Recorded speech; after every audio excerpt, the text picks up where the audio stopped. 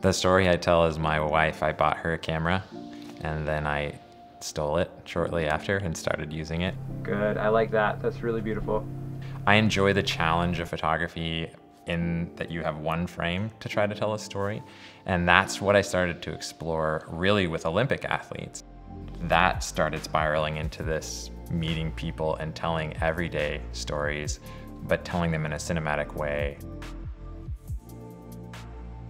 The main point of this concept really started a few months ago, where I met the model, Carolina, and we started talking back and forth about who she is and just kind of these different stories inside of the moto industry, particularly. Still kind of testing. Okay, cool.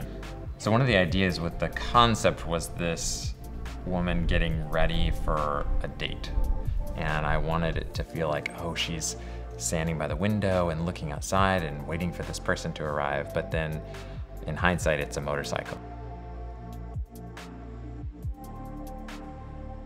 This is what she's been getting ready for. This is what she's excited about, is her and her motorcycle on the open road.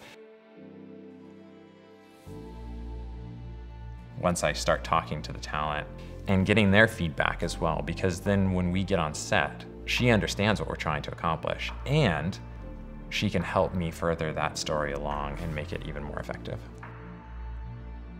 The X-H2S, there were many times where I wasn't even thinking about it, which to me, that's exactly the way it should be, because then the talent starts to lose interest, or the people who are with me start to lose interest, and I'm just sitting there staring at the back of my camera.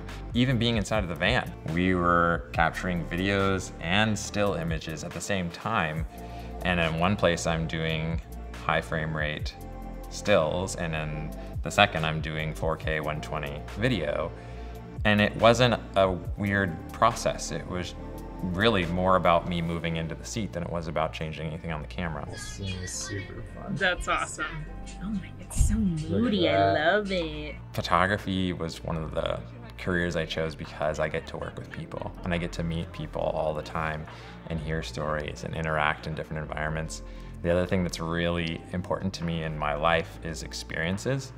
And so photography is this awesome mashup of like people and experiences where you're hanging out of the back of cars or whatever it is and you feel so much closer and engaged with the people around you. And that for me is really what photography allows me to do. And so that's, in a nutshell, why I've done so many different things, but why I landed on photography is because of this awesome interaction where I get to meet people and go out and do awesome things with those people.